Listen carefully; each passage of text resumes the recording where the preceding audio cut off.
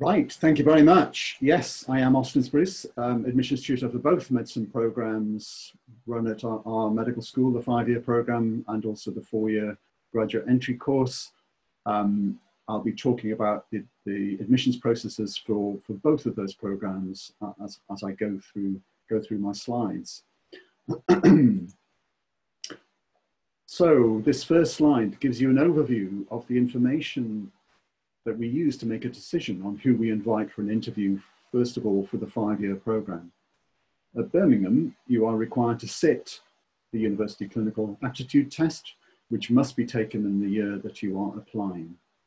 The score the applications, we score the applications of home non-graduate applicants based on GCSE grades, UCAT result, and for the first time, contextual information. The slide provides the percentage contribution of each element to the score, and I'll talk more about each of these issues later. Whilst we do not score your personal statement, we expect to see evidence of your commitment to medicine. You should look upon your personal statement as the document that summarizes what you understand about medicine and the evidence of the development of your skills and attributes. These are the issues that we will explore at interview. You're also required to provide a reference which should confirm your aptitude, and if this is relevant, the reference should identify any concerns or extenuating circumstances that have affected your education. For our 5-year program, our standard offer is set at 3 A's at A-level or 3 6's at higher level for the International Baccalaureate, and the subjects must include biology and chemistry.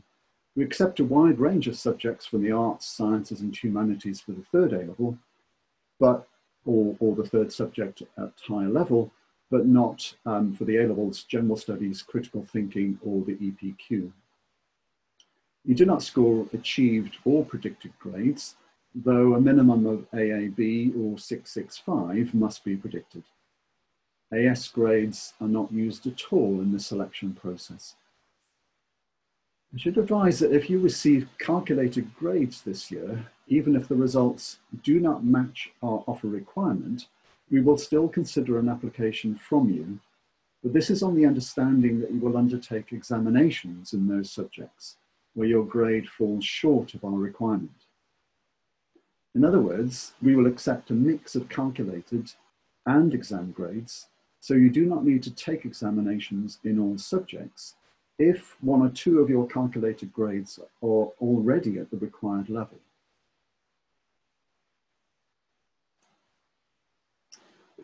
To fill our available places on the 5-year program, we interview approximately 1,300 applicants, and as a rough guide, we'll make about 900 offers.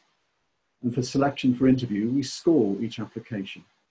For GCSEs, we will score 7 subjects. 5 of them are specified, and these are both of the English subjects, language and literature, maths, and 2 sciences, either biology and chemistry or double award science.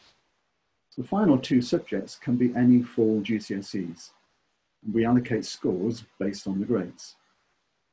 UCAT is being delivered this year, as you will have read on their website, and then you will also read that it will be possible to take the test either in person or online. And when we receive the UCAT results for our applicants, what we do is we rank the total score of the 4 UCAT subtests and segregate them into deciles. We give the top score in our process to the top 10% of applicants. And then finally, we will allocate a contextual score if you attended a school that we characterize as contextual. The next slide says a little more about that. The value of the score will depend on the Polar 4 quintile for where you live.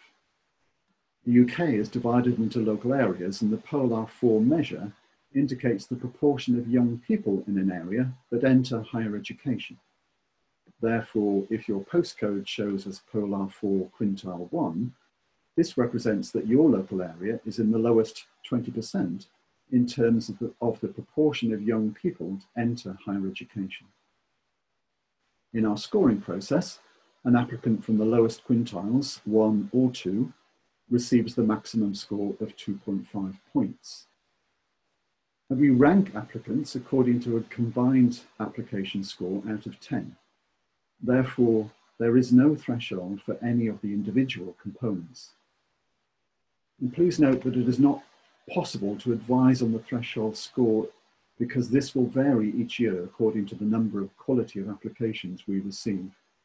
To find out if you are likely to be offered an interview, please use our calculated tool available on our website. The guidance you receive is based on data from previous admission cycles and also the projected impact of advertised changes to the process.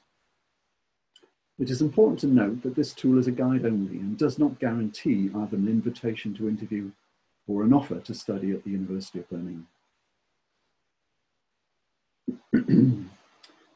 We recruit students via the University of Birmingham's widening participation programs called Pathways to Birmingham. I'm not going to say anything more about those pathways here, except that full details of eligibility criteria are on the website that I give in the slide. There is a national strategy to widen access into medicine, and to further help us achieve that, we use contextual data.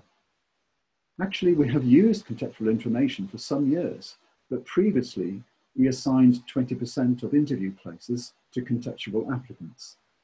Now, as I've mentioned, we incorporate contextual data into the calculation of a score for all home applicants.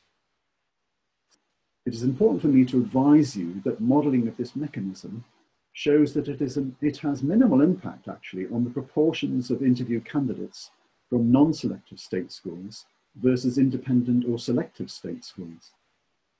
The impact of the mechanism is actually on increasing the proportion of candidates from lower polar 4 quintiles. A score is assigned based on attendance at a contextual school, which is identified based on school performance data for GCSEs or A-levels. In order to differentiate this scheme from Pathways to Birmingham, the threshold for inclusion of a school in the contextual category is set quite high, and about 90% of state schools are included. An applicant need attend a contextual school only for either GCSE or A-level, not both. And if successful following interview, applicants who attend a contextual school will receive an AAB offer. I would like to emphasize that I recommend using the calculated tool we provide on our website, because that will guide you in assessing the likelihood of whether you will be invited for interview or not. Our graduate entry medicine program is another route into medicine. We have 40 places available on this course and receive over 20 applications per place. We score an application, again, but based on a number of factors which are somewhat different from the 5-year course, including obviously results from the degree, but also results from secondary school, as well as the overall UCAT score. An applicant must offer a life science degree. We define this quite broadly, but there are exceptions. We adjust the score we assign to A-levels if an applicant attended a contextual school, which is identified in the same way as for the 5-year programme, except we consider only the school attended for A-levels. We wish to also recognise the acquisition of skills gained through postgraduate study or employment. Therefore, we score the time spent in these activities. And full details of that scoring process is on our website. Graduates are also considered for our 5-year programme. We do not score an application for a graduate applicant for the 5-year course, requiring only that threshold results are achieved in the degree and A-levels. We are much more flexible on the type of degree obtained, but the A-level subjects must include biology and chemistry normally. Graduate applicants for the 5-year programme who meet our academic requirements will be selected for interview using the total UCAT score.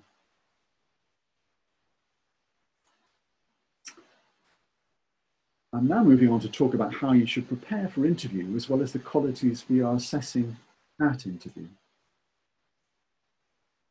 In order to help you succeed in the interview process, it is really important that you gain an understanding of healthcare practice. Normally, the best way to develop this, as well as your skills in providing patient care, is to have an active role as a volunteer. And we know that lockdown curtailed these activities. But you will not be at a disadvantage if you do not offer these experiences. And what we have done instead is gather together a range of useful online resources to replace face-to-face activities. One of these that we particularly recommend is called Observe GP, produced by the Royal College of General Practitioners, which contains videos of simulated doctor-patient consultations. For this and all the resources we provide, it is important to complete a reflective diary. We provide guidance and resources for this too. We will expect our interview candidates to be able to evaluate their own understanding and abilities. So it is important that you have a lot of practice at doing this. We recognise that extracurricular activities will have mostly stopped, but this doesn't prevent you entirely from engaging, even if remotely, with other people, other than your family and friends.